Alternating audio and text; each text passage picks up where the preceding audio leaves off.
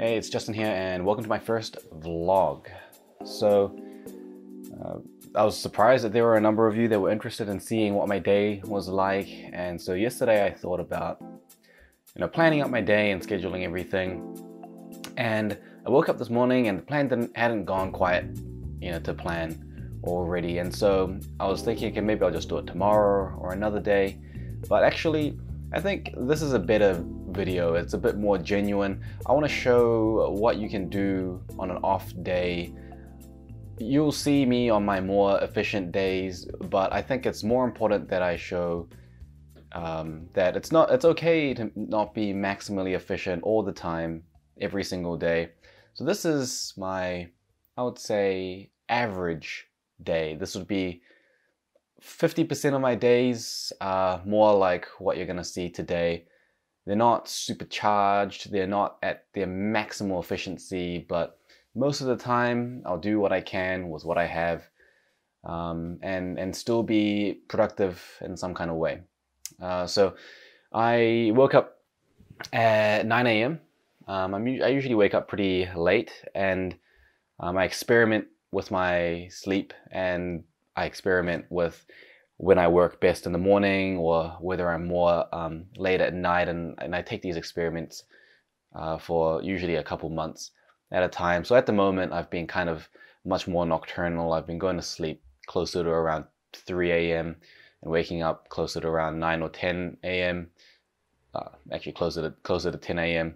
In fact, the only reason I really got up at 9 a.m. today was because of daylight savings. So I spent the first 30 minutes just lying in bed. Didn't really do too much, wasn't feeling a lot of pressure, so I kind of chilled out, answered a couple emails that I had off the top of my head, sent a few messages to my team just to get the ball rolling on a few things that I've been thinking about in bed, and took it pretty slowly, and got up, washed up and everything. And so I've basically just been bumming around for most of the morning. Didn't really get anything done, but now I'm feeling like, okay, I should probably get to do some work. It's around 11:30 now. So I've really done nothing for the last 2 or 3 hours. Nothing super meaningful at least. So let's get cracking and start the day. The first thing that I'm going to do is get myself in the right headspace and focus in. I feel like my motivation isn't really there, and you'll know that I preach that you shouldn't be making plans based on motivation. And so I'm gonna start by just priming myself in the right headspace, do a little bit of meditation, get my focus wired in, and I'm gonna follow that up with some prioritization. So let's see what we can do and make out of this day. So in terms of the meditation, if I'm feeling into it, I might use a guided meditation app like Calm. Don't really feel like I need that guidance today, at least, so I'm just going to do it solo. And like in my evening routine, if you haven't watched that video, make sure to check it out as well. I'll have my phone with me, and in the early stages while I'm getting into it, as ideas pop into my head, I might just take note of those and then turn them into tasks so I can prioritize them after this as well. So I'll have my phone with me and I won't worry about getting distracted with thoughts. I'll put them down and then I'll reprioritize them later, and at a certain point I don't really have so many of those ideas coming in anymore, and I can just really focus in and settle into my routine.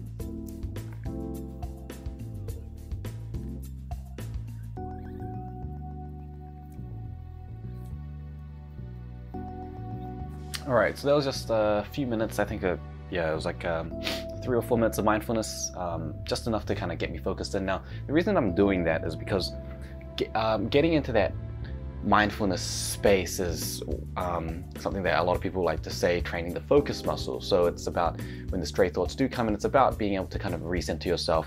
And that's one of the principles about being effective and focused, is that it's not about removing the ability for you to be distracted at all. In fact, research suggests that it's not really the case. It's not really that possible to just remove the ability to be distracted completely, but it's about how hard is it for you to, or how easy it is rather, for you to regain that focus and then center yourself back in and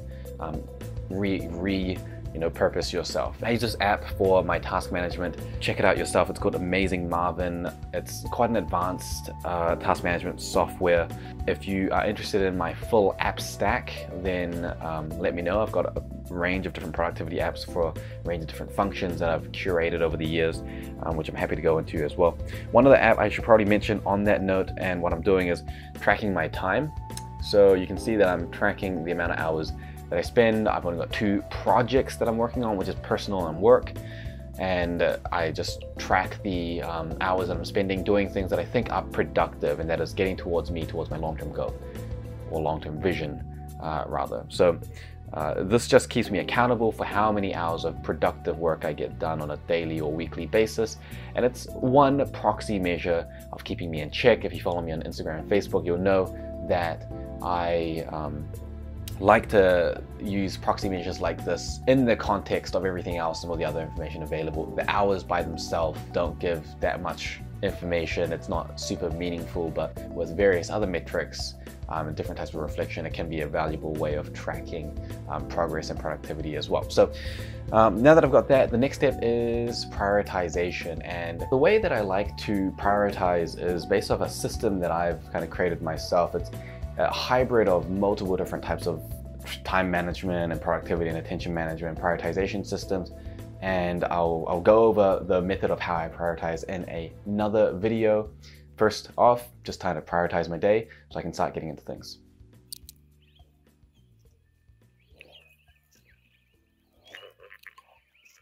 All right, so I finished prioritizing for my day. That took me something along the lines of 7 minutes to do, which is a pretty good time yield based on how much it's going to increase my efficiency. So on my app, you can see that I've got things in an Eisenhower matrix. We've got focus tasks, important tasks, maybes, and urgents. That's kind of how I manage all of my tasks on a daily basis. And that's, I'll do this. This is kind of a daily thing for me, if not twice daily, to constantly sort of. And now here's the thing, is that it's 11:45 at the moment. I'm going to be having lunch in about 45 minutes. So that gives me a decision. What can I do on this task list that is reasonably urgent enough, reasonably important for me to do, that I can crank out in 45 minutes? And I found one that involves me doing a bit of studying and learning about a couple things that I need to learn about. So I'm going to do that in the next 20 or 30 minutes, and then reprioritize my next task. And that means I'll get one of my critical tasks out of the way. It's not the most important task for today, but it is something that I'm kind of putting off doing because I'm not super interested in the subject. It's I guess this is where Eat the Frog comes in. So I'm gonna get to doing that, drink this coffee while it's still at least lukewarm. Once I've finished studying that, I'll catch up with you again. Let's skip that bit because I don't really feel like it's going to be super interesting watching me study. I'm not really heavy into writing a lot of notes these days anyway. Most of that learning is going to happen in my head. So if you want to be able to learn like that without needing to write too many notes, just by pretty much reading, then make sure to follow all the other videos on how to study, because it will eventually get you to that point. It's kind of a more advanced technique, but I'm pretty confident that most people can learn to do this to a pretty reasonable extent, and you'll be surprised at what you can do. Okay, so that didn't actually take as long as I thought it was going to take. And there's another part of my day that actually I totally forgot about, but it happened situationally, which is actually answering my social media and making the videos and Instagram stories and stuff like that whenever I get a chance, when there's anything that I want to say or people ask me questions, and replying to those, which I spend probably about an hour a day answering those things and making up posts and things like that. And that includes just having conversations on Twitter and stuff. And that's a really weird thing for me to kind of consider work. But actually, from my point of view, it's important for me to be present in the brand and actually have that market presence. So it's something that I make sure that I get done every single day. So that's the next step. I've got still another 25 minutes before lunch, so I might as well smash out some of these questions and start producing a little bit more content for the day.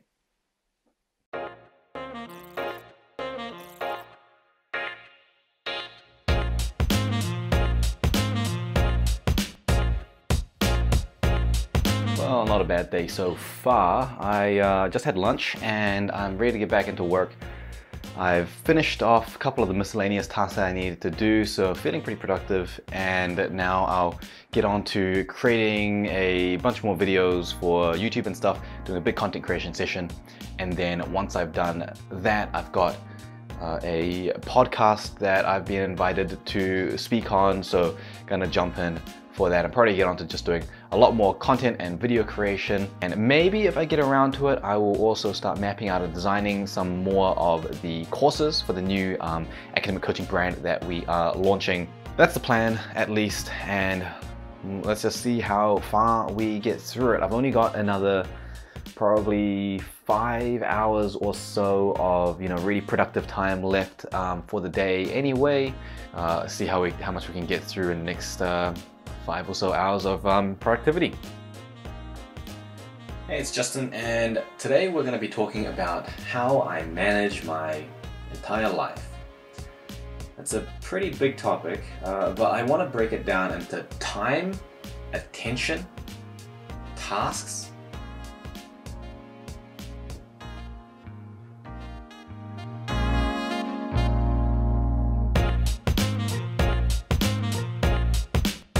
Alright, so it's almost 2 o'clock now. It's been about an hour since I updated you last time. I was meaning to make 2 or 3 new YouTube videos in this hour, but you know what? I only ended up making and recording 1, which I'm gonna need to edit later. But you know what? I got something done, and I'm all about the idea of minimum viable goals, which again is a separate video as well. One of the most important productivity hacks and mindsets that you can have.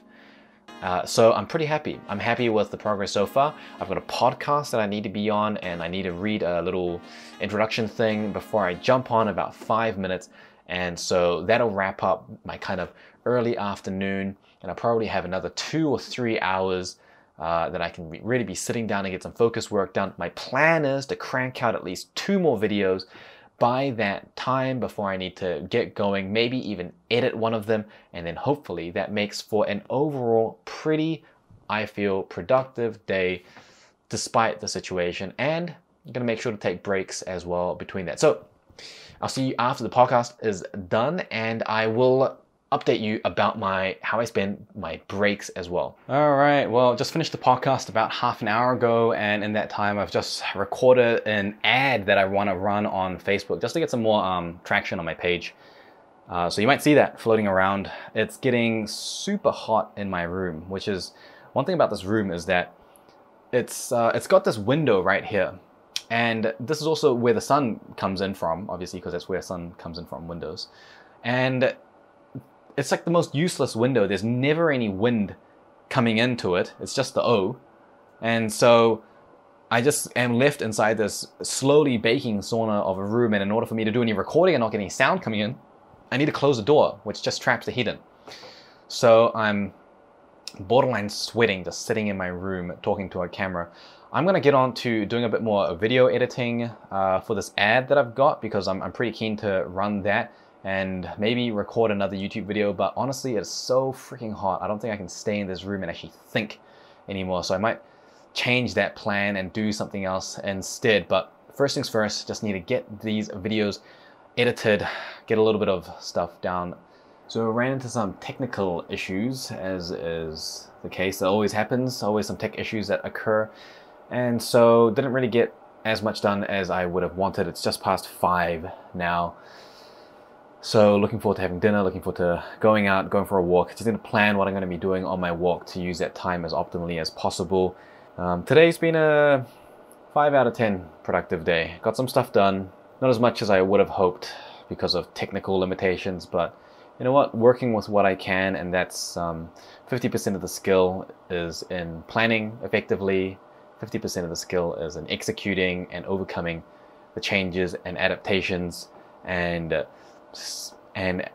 taking the opportunity to craft a new day when the old day that was planned isn't viable anymore. And so given what happened, I feel like my attention was pretty focused at each time, and so for me, that's a win. Okay, dark as hell. It's only about 7:30 at the moment, but I'm gonna go for that walk in the park. As I said before, even though it's pretty dark, I was looking forward to getting out anyway. So I've got my earbuds here, which I can plug in and listen to something, do some learning. I like to usually listen to a podcast or listen to an Audible or something, so that I can actually just learn, and I can think about it, I can pause it, and I can try to apply it to my life. And that's usually what I do on these walks. I've got some course ideas that I'm trying to think about how I'm going to start in terms of the brand, and there's also some reflection in terms of how my video editing process was today, because I felt there were some inefficiencies there that I might just try to tease out and think about on this walk. So I'll probably be out for about an hour or so, maybe a bit longer, and it'll give me lots of time to reflect on my day, theorize some improvements, and overall just do some learning and spend some time in that high level abstract space, which is necessary for rapid improvement. Overall, I'd say today was not the most productive day, but I got some good stuff down, and I'll take the win. Well, I'm about 20 minutes into my walk, and I've just been bitten like 20 times, because apparently walking around at night is conducive to that. So that's going to be it. I'm going to head home, apply a bunch of Tiger Balm to the unlimited number of bites I've got on my body, take a shower, relax, reflect on the day, maybe do my 4-step wind down routine, which there's a video on as well, and call it a day. Okay, productive, not the best, not the worst. Like I said, it's an average day, and when I've got decent enough average days, they make up for the occasional shitty days, and that makes up for the occasional, slightly more frequent, really good days. And over time, my average creeps up, and it works for me. Gets stuff done. Anyway, thank you for watching my day. I hope it was minimally interesting, at least. If you've got any questions about anything I mentioned and you want me to dive into it more deeply, please leave me a comment. Let me know. I'd love to explore any of the things that I talked about. If you want me to do another one of these vlogs, let me know. If there's any suggestions you have. I'm planning on doing one that's of like a really productive day, that's jam-packed, so hopefully I'll get around to doing that. But otherwise, make sure to like, subscribe, stay efficient, and I'll see you next time.